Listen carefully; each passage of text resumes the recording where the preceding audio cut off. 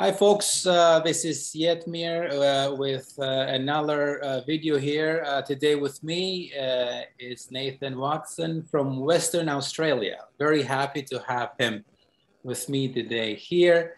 Essentially, we recently started a new journey with wildlife world photographers as a way to connect with other photographers, share our passion, promote habitats and wildlife conservations as well. So welcome, Nathan. It's great to have you with us.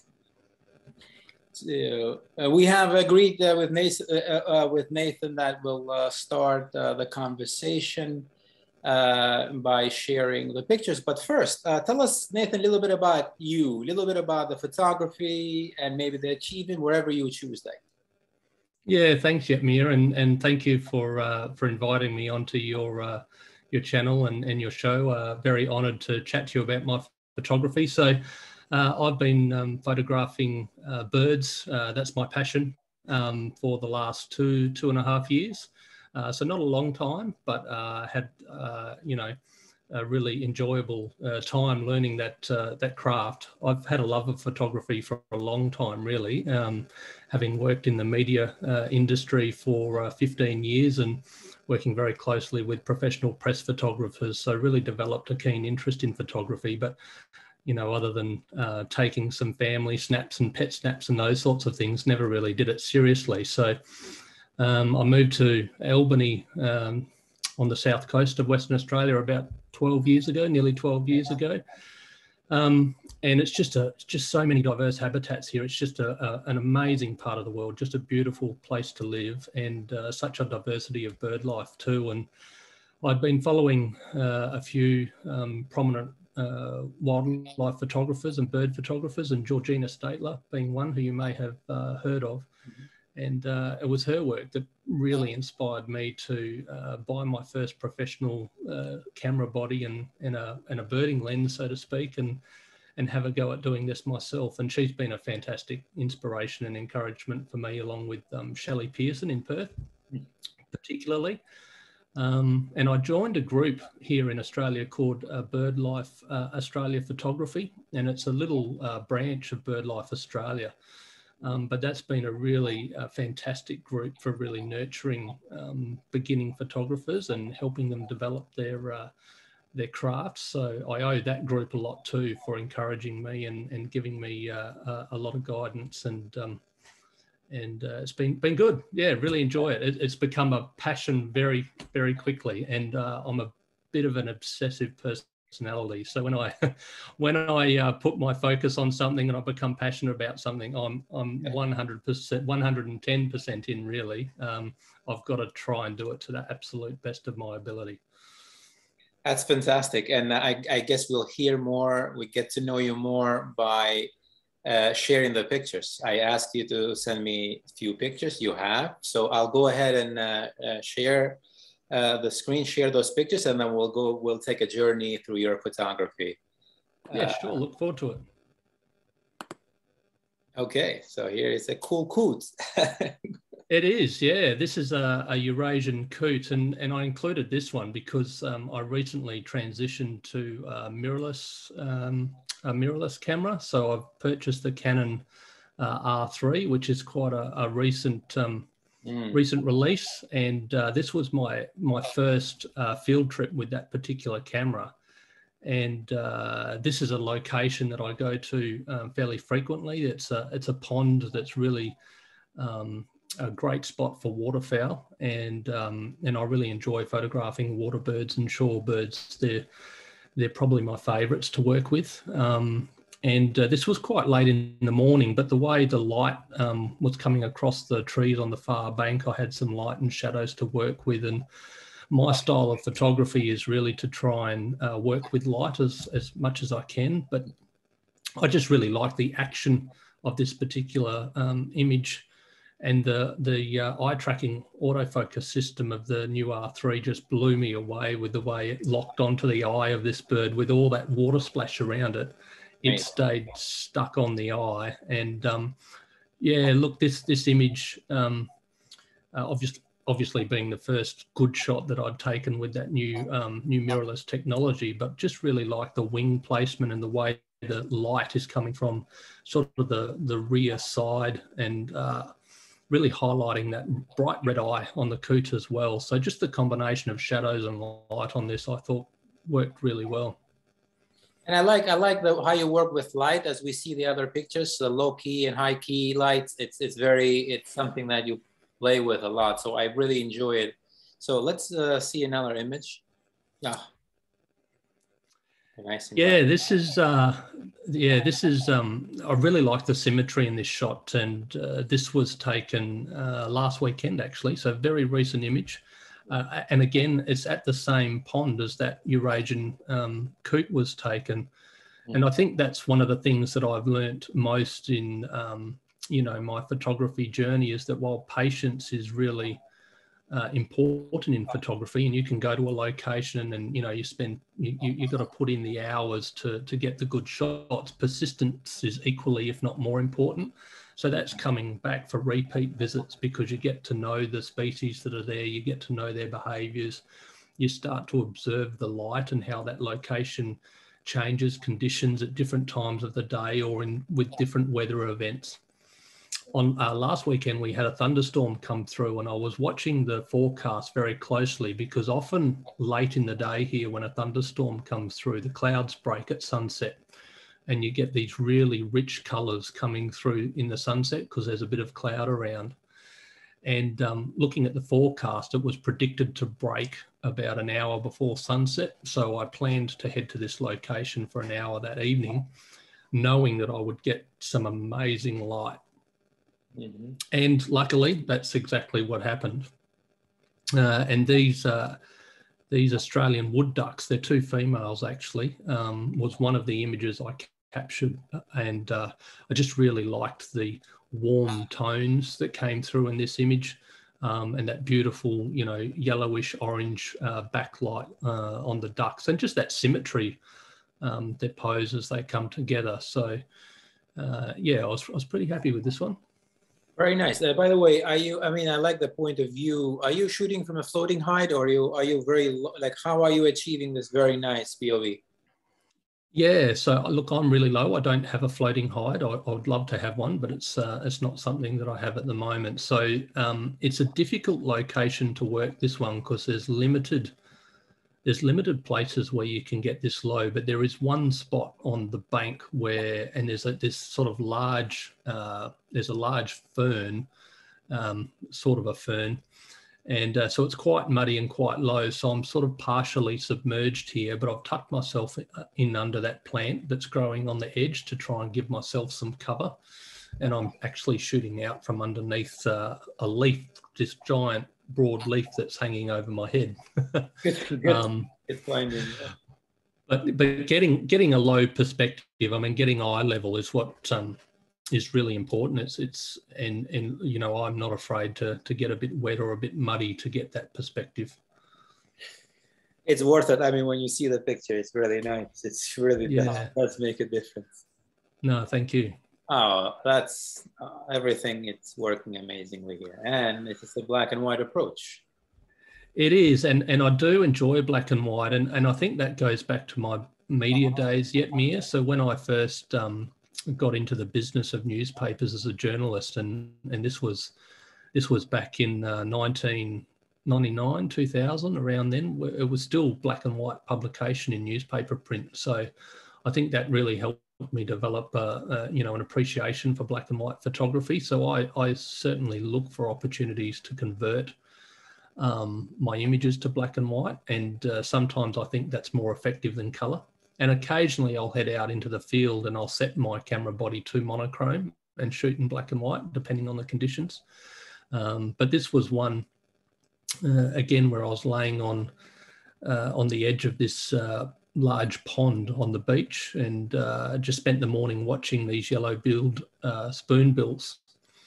And as this one approached, I was able to lock onto it and track him in as he landed, and just caught him in this beautiful side light again, and just an amazing wing pose. And it converted to black and white really well. The color version of this was was shortlisted in the Birdlife Photography Awards a couple of years ago, but the colour version is really nice as well, but I prefer it in black and white. See, I understand. Yeah. Very nice. And you also won an award. You'll tell us maybe. I hope you included the image here too. I did. Yeah. Oh, yeah. Cool. Okay, that's very nice. A lot more environment openness to this. Very nice. Yeah, the minimalist feel of this, and obviously it was a very serene morning, and I think that really comes through on this particular image. It's a great egret that's coming into land on the shallows of the harbour, and it's quite misty, and I just love the way the birds touch down and hardly caused a ripple in the water, like it's just touched down so delicately. And again, it's just this really nice soft light. It's very early in the morning, so it's just as first light's breaking over the horizon. And I've gone with a higher key exposure and to really soften everything. And it's just got this really nice, serene feel about this image. So it's one of my favourites from the images that I took last year. Yeah, just really like this one. And I think that small in frame approach it's a favourite style of mine, but certainly one that I haven't perfected. I think it's one of the more challenging compositions. Mm-hmm. You know, I can think of people who do it very well, like Ray Hennessy over there in the United States. Yeah. Like, you know, he does amazing small in frame compositions. I think this one, and when you go small in frame, you're obviously challenged with trying to fit a lot more into the picture. And but this one was relatively easy because there just wasn't any distraction. So that small in frame approach really worked. Two unique approaches to photography that I have personally a lot of interest is also the intimate shots when you get the intimate moments of the subject. But also you have this other approach, which is you include environment, and it's such an atmospheric approach. And you just, I mean, you can get enough of the pictures. I love, you mentioned Ray, he's very talented at that. I love it, the way he works it. And actually he just posted an image of a duck. I was gonna question, and the duck was so small in the frame. I appreciated I appreciate his vision and style, but I was gonna ask him, where is the bird here? Meaning, he does it so right. At the same time, it just, you know, it just takes you. So I think this is a nice approach to that as well. Sorry just for that comment, but I think it really means to folks on also where to focus, like where do they feel more engaged with, and it's very nice. You're absolutely right, and Ray is supremely talented and has been you know, I admire his work but I think that comment about, you know, that smaller in frame approach captures a lot more atmosphere, and it does, you know, there's some intimacy with getting close-ups, but I think capturing that atmosphere has you know, can create a really powerful connection to an image as well, and it can tell a really strong story, but it tells you more about the scene. And more about the habitat in many ways as well. So this one's quite a simple one, but I thought it was really effective. Absolutely, and I love it. Let's move on to the next one. Yep, my backlighting also, it's very nice. Mm-hmm. Yeah, so this is one that was captured in our garden, and my wife has an amazing garden, and we get lots of our, you know, garden bird species, so plenty of opportunities to photograph them. And I took this one. We just had our baby boy, so I couldn't go out in the field, and so I had 6 weeks at you know, around the house supporting my wife and looking after little Henry. We named him actually, and he's about 4 months old now. But I had plenty of time to in the evening to spend some time working with light in our garden, and this was one of the shots that I got. And again, I've gone for a smaller in frame, sort of wider composition to get a little bit more of that garden habitat. And on the left there, you've got the backlit rose stem. It's a new rose stem. And this little silver eye that's come in and perched on a lilac branch.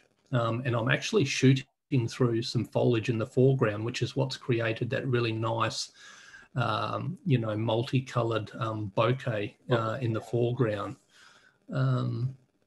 Yeah, look, it was really fun playing with light on this evening. I got a number of shots that I was really happy with, but this one, just that little extra bit of environment in it, I just like that touch.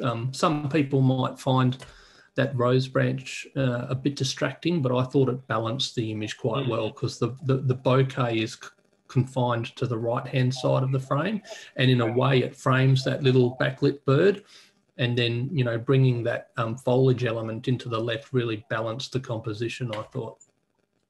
Yeah, it's very cool. Like I remember, you just brought to my memory, we had an interview with Shannon Weil, and she mentioned she said a term into intuitive composition.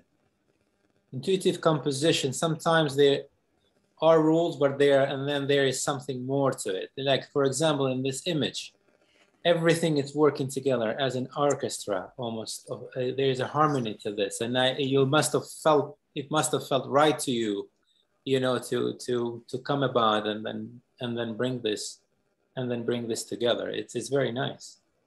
Absolutely. I think, you know, there's a saying, and Georgina Statler quotes this regularly: learn the rules like a pro, break them like an artist. And I think that's so true. You know, when you're taking an artistic approach to photography, you've got to understand what makes a good photograph, and you've got to work with those techniques and those elements that make the photograph, you know, strong.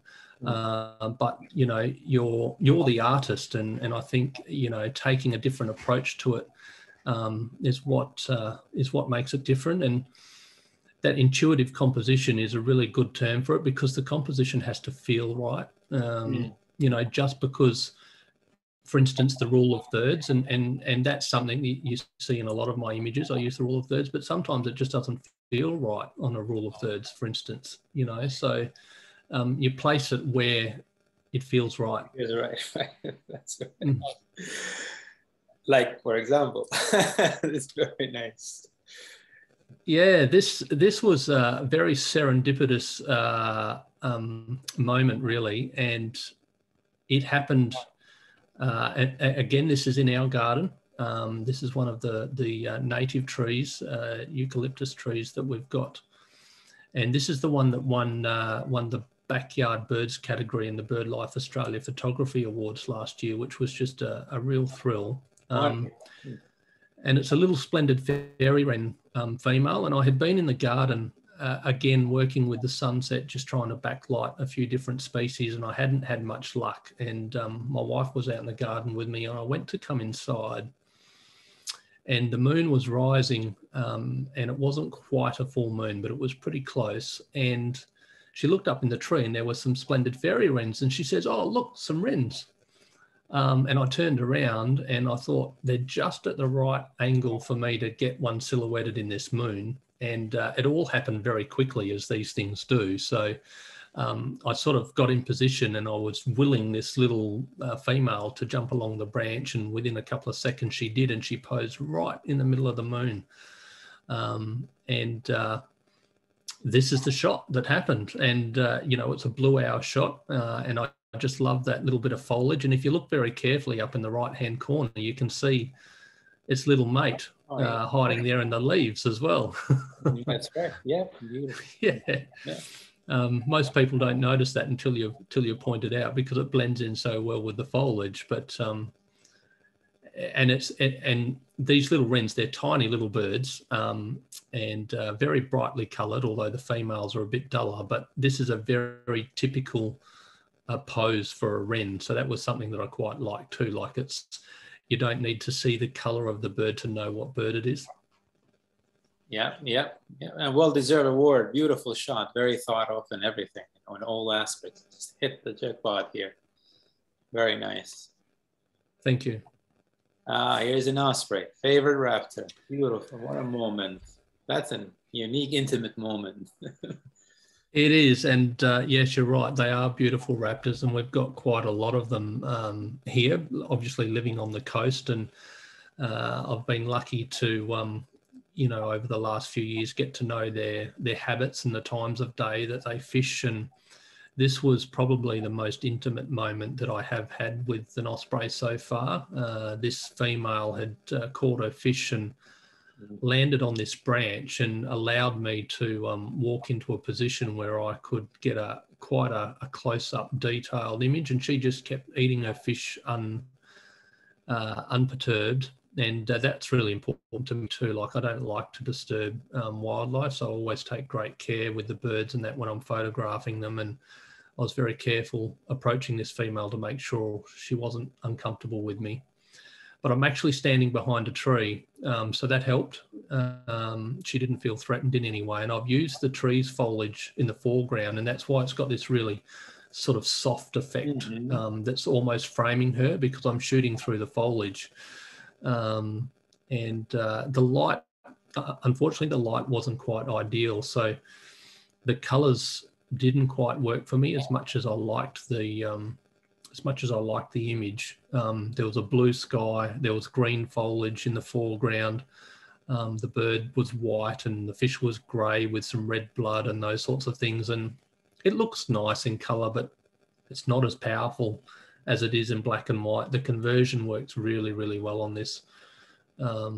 Yeah, one of my favourite shots. And I just love that moment I've captured where she's tearing some flesh off the fish. And her eye is looking straight at me. I've seen lots of photos of this. Mark Smith is one of the top photographers for osprey. Brilliant. But this very moment, it's so unique. I never seen myself either. Like that very second of, you know, what's, you know, that behavior, and it's quite impactful. That's wonderful. It is, and I think that, you know, they've got such powerful beaks, and that's the story that this image tells. It's all about that beak and how she's using that beak, and you can see her tongue in the image, and the hook on the upper bill, and it's just it really grabs you. Yeah, absolutely, absolutely. Oh, cool. Yeah. Another minimalist approach, and again, you know, this is just that artistic approach that I like to take with my photography, and I'm always looking for ways that I can use dead trees or branches to create an interesting composition. And I thought this was one that worked really well. An overcast day, so the natural instinct for me is on an overcast day is to look for opportunities for a high key composition. And we had this white-faced heron sitting on this wonderfully old, you know, branch that's full of character with a bit of moss and twisted sticks and bits and pieces on it. And I've just composed it in a way that, you know, there's a lot of leading lines here that sort of are all pointing in the same direction. And the composition, you know, you talk about feel for composition. This was just one that felt right. It just feels really... just feels good to look at. You know, there's probably nothing particularly special about it. It's quite a common bird, but, you know, as an artistic sort of image, I think it works really well. It's very nice. And I think for most of the folks who will see this in our group, this is not a common bird, you know, because yeah, but it's so cool to get introduced to styles, but also new species. So it's very nice, very nice. And that it brings just a touch of color, which I think is nice too. You know, that little bit of red on the breast and the bluish gray of the feathers, and a hint of yellow in the legs, because otherwise it's a very colorless scene. But it's just got that nice soft color coming through on the bird, which works really well too. Absolutely. Here we have a high key pelican shot. Yeah. Yeah, very high key, and deliberately overexposed this by several stops. And again, it was an overcast day. I was down at the riverbank, and the pelicans are quite friendly. If you go down to the the estuary or down near the bridge not far from home here, they think you're going to go fishing, and you know, they hang around hoping for a bit of an easy meal. But unfortunately for this pelican, I wasn't fishing. I was out there with my camera, so he went hungry. But I was just thinking, you know, it was an overcast day. The water was very grey. And I just had this instinct to blow the whites out as far as I could and just retain a little bit of detail in the pelican and see how that worked. And this is not far from what it was like when it came out of the camera. I've pulled the shadows curves down a little bit to bring a bit of the detail back out in the feathers and on the beak. But otherwise, this was as it was exposed in camera. So, and I just really like that. Again, it's that artistic approach that I enjoy with my photography. And it's a unique portrait. I think it's nice with a bit of color in it. Yeah. And I love that eye connection that you get with the subject in this case. It's very, just snatch you. You cannot take off the eyes from the eye. You know, it's very just there. And it's a nice atmosphere of the entire shot that you just connected naturally with it. I think that finding that balance is such a unique, I think, ability that photographers have to just, how do you know that this works? But it does, and it's amazing how folks have that. Yeah, and it's difficult to describe too, because it becomes so instinctive for us, you know, but I think it's getting that eye contact and that connection is really important. It's, you know, that's what connects others to your picture, and you know, yeah, this works. It works well. It's looking at me hoping that I'm going to throw it a fish, but I didn't. Oh, here is another cool shot. Yeah, thanks, Yetmir. This is another fairly recent image, and again, you know, working with light in a creative way, getting down very, very low in the seaweed. So this is a location where at low tide there's a bit of a sandbar that becomes exposed, and there's some seaweed that sits on the sand, and I got there at just before sunrise and into position, and just got really low and used that seaweed as a foreground and a background. And obviously that early sunlight coming through the seaweed has created these beautiful golden bokeh balls. And I waited for the birds to walk past in the right position, and this little redneck stint came by, and I've been able to frame him with all that wonderful light. And it's just it's magical, you know. I really enjoy playing with bokeh. I think when you can get the light right and you can get the effect right, there's something really magical about it. I really enjoy it. And oftentimes, as we speak with friends or with other folks who don't photograph, I mentioned the fact that folks may not realize the fact, but this is a very spiritual experience as well. You're connected with the nature, with the light, with the wildlife in a very unique way. And it's also a very nice activity, type of hobby in a sense for most of us. You get to walk a little bit more. It's very healthy in its entirety, per se. And it is. There's nothing better than getting out in the early morning and seeing the world wake up. There's something that's really calming about it. It's peaceful. It's a great, you know, it's a really good hobby for mental health, I think. And you know, I work a fairly pressured, busy weekly job, and just, you know, I look forward to the few hours that I get to go out on the weekend, and you see the sunrise, and you're sort of a world away, and you know, you clear your mind and you enjoy the moment, and you also get very wet and cold at times, but it's worth it. Yeah. I'm a strong believer that if you're not uncomfortable taking the photo, you're probably not getting the best photo. Yeah, I agree. I absolutely agree. That's a conversation we just recently had, that the importance of waking up very early in the morning with some folks very early, and then really sacrificing for that shot, you know. It's Yeah. yeah. Yeah. Oh, is it? Okay. I was under impression there is another one, no? Yeah. I can't remember, honestly, This yet, is Mia. the last one. This is the last one. Sorry. We There just you go. That's the last one. conversating. So, you know, and that's the beauty of this interviews, where we leave it open, we leave it casual, you just let the flow go. And then it really, I mean, this was so much information going on.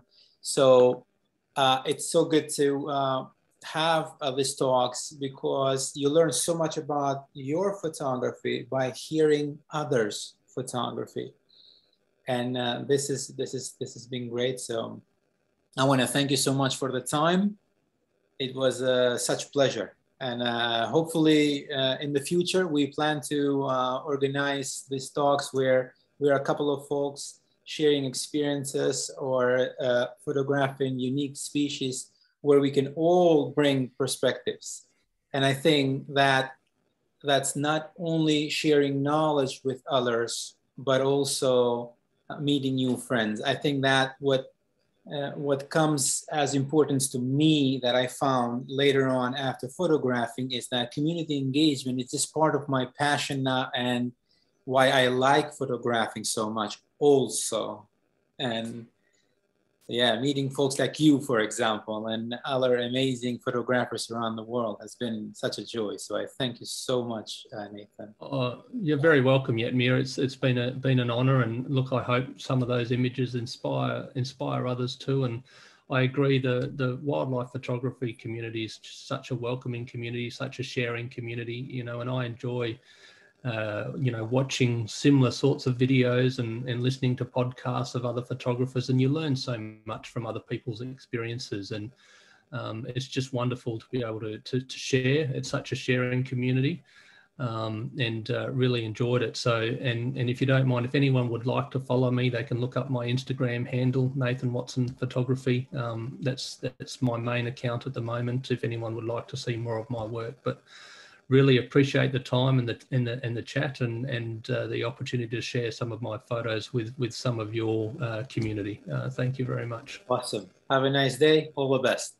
You too, Yatmir. Thank you. Bye-bye.